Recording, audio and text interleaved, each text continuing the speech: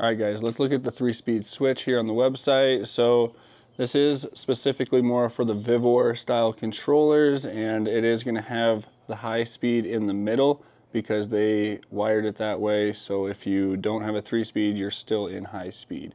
Now if you're trying to use this for Fardriver, you may notice that 1 is high speed and 3 is low speed. So let's look into how we change that into our settings. All right, so we're gonna go to our Fardriver app. We're gonna click through that. We're gonna go into our pro settings here.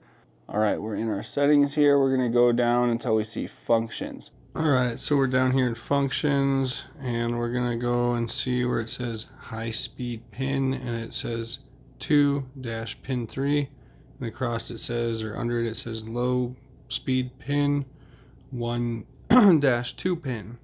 We're gonna swap those two. So high speed pin, we're gonna hit to pin 2, high speed pin, we want pin 2, and this one we want pin 3, and we're gonna save that.